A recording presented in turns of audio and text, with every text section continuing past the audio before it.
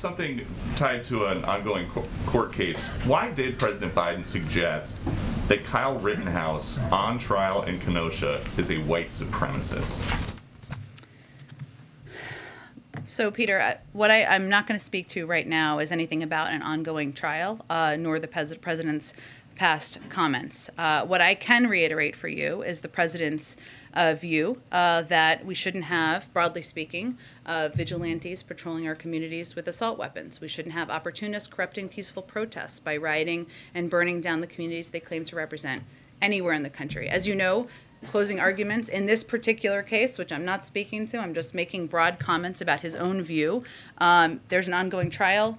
We're awaiting a verdict. Beyond that, I'm not going to speak to any individuals or this case. But the president has spoken to it already. And his mom now, Kyle Rittenhouse's mom, came out saying that the president defamed her son, and that she claims that when the president suggested her son is a white supremacist, he was doing that to win votes. Is that what happened?